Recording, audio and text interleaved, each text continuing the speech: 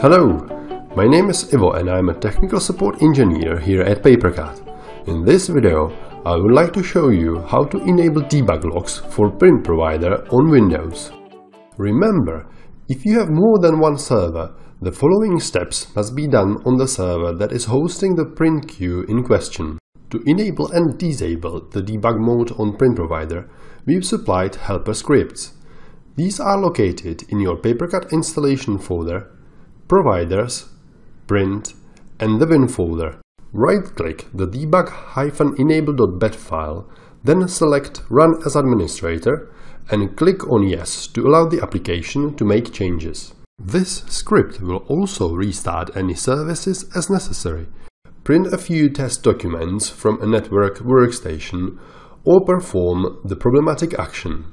Record the approximate time of the problem and the name of any printed documents. Additional information, such as what was observed or what was expected, would also be useful. Wait for approximately 10 minutes. Zip and email us all the print provider log files. Finally, disable debug logging by going back to your PaperCut installation folder, Providers, Print, the Win folder, right-click the debug-disable.bat file, then select Run as Administrator and click on Yes to allow the application to make changes. And this concludes the video about debug logging for print provider. You can always find additional information on papercut.com. See you next time!